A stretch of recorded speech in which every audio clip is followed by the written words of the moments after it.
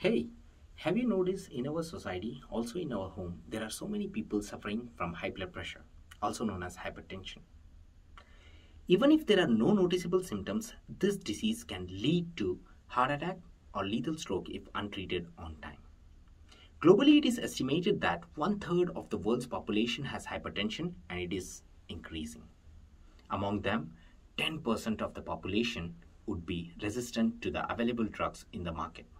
That is resistant hypertension, where the patient cannot be treated with current drugs.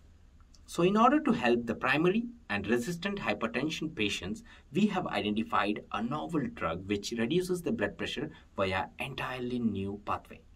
However, the journey of the drug from lab to market, it's not easy. It has to undergo a lot of drug development stages in order to identify the safe dose without any toxic effects. My research focuses on preclinical toxicological studies for the safety of the drug on animals, which is very crucial stage before testing on humans. I designed a series of studies following the standard guidelines so that my work can be reviewed and accepted internationally. My research includes 4 phases of testing. First, I started my primary screening of the drug on different types of cells from liver, heart, kidney, and colon for the toxic effects. Then I performed the test on bacteria to see if there is any cancer-causing effects from the drug.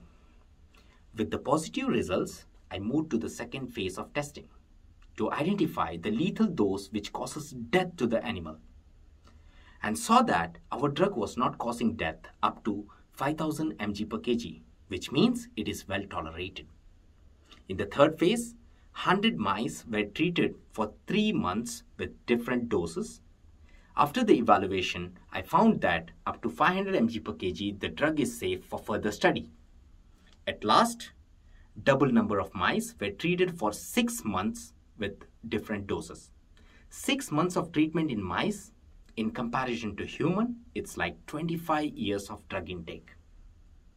Finally, after the detailed tests conducted to evaluate the health condition of the mice, I found that up to 350 mg per kg, the drug was not showing any toxic effect with very effective reduction in the blood pressure level in comparison to other available drugs. These promising results will lead to conduct the clinical research in humans in future, and I'm very happy that one day my research could help our friends, parents to get relief from hypertension. Thank you.